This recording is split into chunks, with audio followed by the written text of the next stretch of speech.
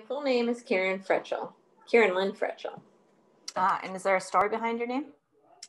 No story, not that I know of. Where did you grow up? I grew up in Pittsburgh, Pennsylvania, and I have 3 older siblings, 2 brothers and a sister, and we all moved away. Oh. Slowly, one at a time. But so nobody was really in Pittsburgh after a while. But And are your siblings still like really spread out, or are they? My brothers are in the South. My one brother is in New Orleans or Houston, and my other brother is in Savannah, and my sister is in Illinois. So that's why I moved out here. I lived in Illinois for quite a while, and maybe 17 years, something like that. Okay. And then I got married and moved up to Wisconsin. Yeah. And where do you work and what do you do? I work for Trustmark Insurance, and I work in the actuarial department assisting with the actuaries. And I've been there probably 21 years now. Do you like it? I do. It's fine. The change from working at home now is, I kind of like people, so it's a little bit different. The best part is not having to drive down there anymore. So, but otherwise, yeah, I like it. It's good. This will be my last job. Nice. Hopefully with many years after it. Yes, exactly. Yeah. So can you think of any individuals who have had a really big influence on your faith life?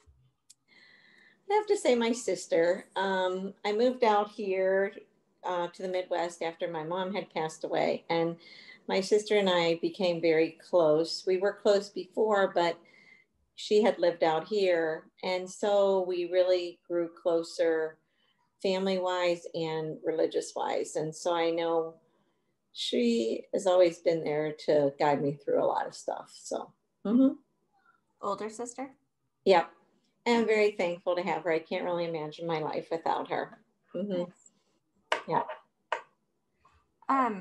When are you most aware of God's presence? Several places, but mainly in nature. When I'm in nature, I love taking a walk and feeling God's presence with me, even if my dog's with me.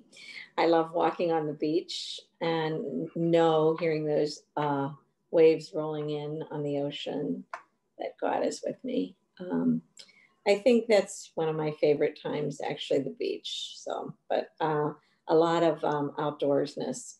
When I used to ski, I could always feel his presence when I would be on top of a mountain. I'm like, how can you not believe in God? Look at this beautifulness. It's so beautiful. So definitely outdoors. Nice. What are some of your gifts? What are the things that you're good at or like doing? I think I'm a very good listener and caring person for others. And I really do enjoy caring for others. I did get involved in the Stephen ministry, and I didn't know if I really wanted to do that, but once I got involved in it, I really am glad I am a part of it. I really do like helping people where I can, even baking or cooking a meal for somebody. So, yeah. And do you have other hobbies or things you like to do when you have free time? Well, I have picked up doing a little crafting. I went up to see Joe's aunt, and every time I go visit her, she always is crocheting or something. So I normally try to get in the mood with that. And I love gardening in the summer, though getting on my hands and knees isn't quite as fun as it used to be. And I do love spending time with my family, especially my great nieces and nephews. They always bring me tons of joy. So that's why I enjoy seeing the kids at church as well, because they're just the cutest little things. Yeah. Nice. When did you join Covenant? I've been a member for about 10 years. And what brought you to Covenant? Well, my old pastor from Greg Bostrom was my pastor in Illinois and married Joe and I, along with Joe's priest, because Joe is Catholic. And so Greg gave me the name of Melanie and Victoria and said, this church is right down the road from where you guys are. So you should check it out. You know what I mean? And that's how I joined. Pretty much, I really enjoyed their sermons and felt very much at home at Covenant. And now we've had a new change of everybody, and I just love it. You guys are great. We are really blessed to have a whole new role of pastors, and you know, life keeps moving on. Yeah. Yeah. Why is church important to you? I need that time to slow down and listen to some wisdom that you guys tell us and apply it to my life, see that it does apply to my life. I need also the congregation, the people there, the fellowship is really wonderful.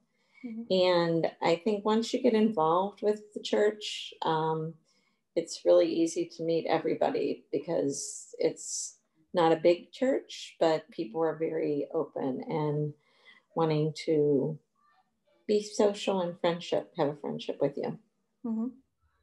And what do you appreciate most about church and church community and all that? I love it because it brings me closer to God. It makes me more aware of my blessings, and it helps me to think of other people as well, not just myself, but to reach out and help others.